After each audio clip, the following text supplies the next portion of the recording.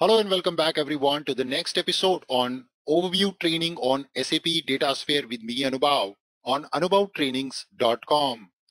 In this video series, we are learning about the basic concepts of SAP Datasphere on a cloud system.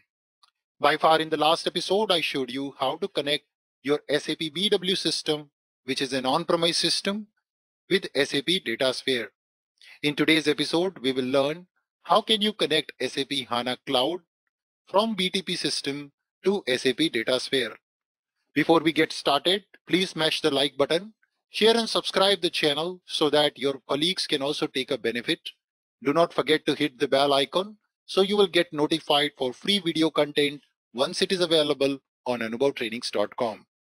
For detailed training on SAP Datasphere, feel free to subscribe our Datasphere training exclusively available only on anubhavtrainings.com. So let's get started and talk about how to connect our Datasphere account with SAP HANA Cloud. Okay, let's move on now and learn how do you connect now this particular database, this HANA Cloud database with Datasphere. That's our main bread and butter. Our goal is to not learn HANA in this training. Our goal is to connect our HANA Cloud database with Datasphere. So go to Datasphere and go to Connections in SAP Datasphere, and then we will just create a new connection. Click on Create, and you see there are a variety of connections. So if you come down, you will find SAP HANA connection. What is this connection can be used for? Data flows, remote tables, and replication flow. All three things we can do with this connection. So I choose that. It asks me what type of database it is, cloud or on-premise. For cloud database, you need a cloud connector. You see, cloud connector is mandatory because it's on-premise. For cloud database, no cloud connector is required. Let's put the host name. Where do you get that? So go back to HANA Database Explorer, right click and say properties. This is the host name. Copy that, come back to the Datasphere and paste the same.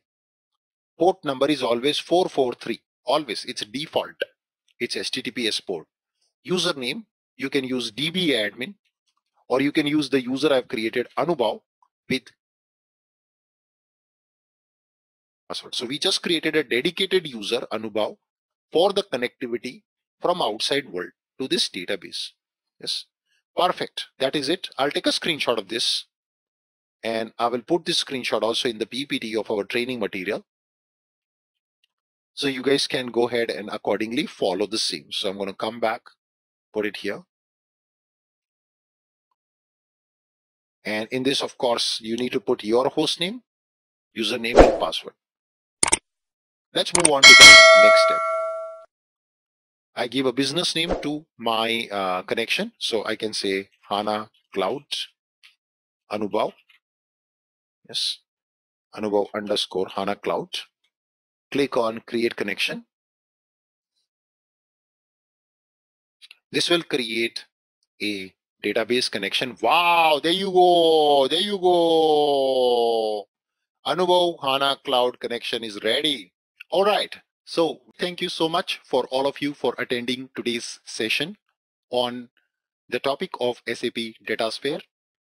As usual, please feel free to subscribe the complete training end-to-end on SAP Datasphere, SAP Analytics Cloud, SAP BTP, UI5 Fiori, or any other technical skill set which you would want to upgrade in this new world of cloud.